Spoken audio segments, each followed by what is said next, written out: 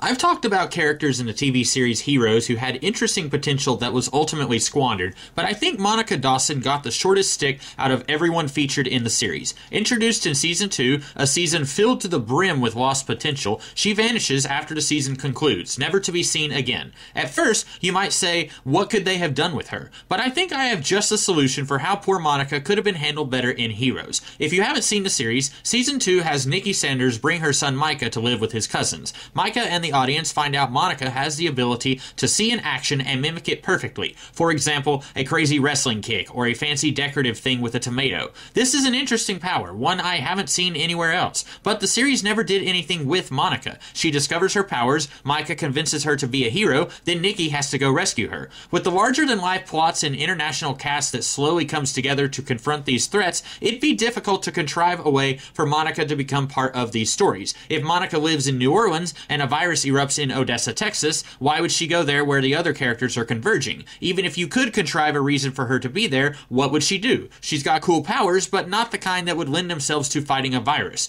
Not every character in a given season has to be part of the major storyline playing out in that season. They might be in their own side story that doesn't connect with the A-plot, and eventually they might converge with a bigger story involving more of the characters in a later season. For Monica, I think what we got with her in Season 2 was a good beginning. So what would I have done with her if she kept showing up in later seasons? I would do a sort of Bruce Wayne, Terry McGinnis situation with her and Micah. Micah could interface with technology in various ways, and in the back half of Season 3, he takes on the mysterious identity of Rebel, and uses his powers to coordinate superhumans and help them fight the government program trying to capture them. So with Micah's dad missing, working for the company in my own version of the series, and Nikki's alternate personality Jessica asserting itself as the dominant persona, working for supervillain Mari Parkman, Micah feels lost and directionless. Since he's already convinced Monica to do the hero thing, they concoct the idea that he will be the man in the chair, and she will be doing the physical stuff. He can access security cameras, cell phone signals, anything to help her kick butt and take names. This would be a great direction for both characters to go, since Micah was forgotten in the first half of Season 3.